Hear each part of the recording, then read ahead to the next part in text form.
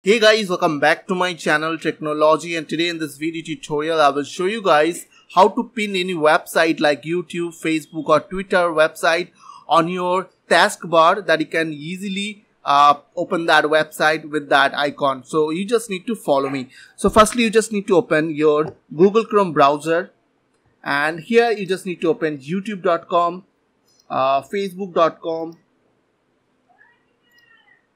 and twitter.com. So after open, what you have to do, you just need to click on this right side corner 3-dot button.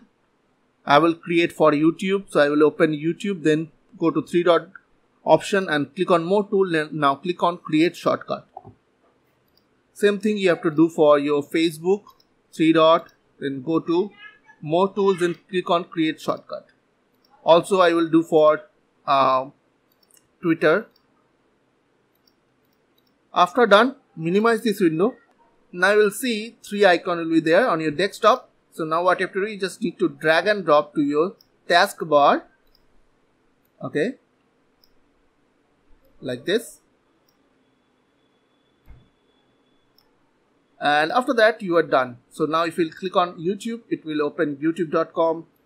If you click on Facebook, it will open facebook.com.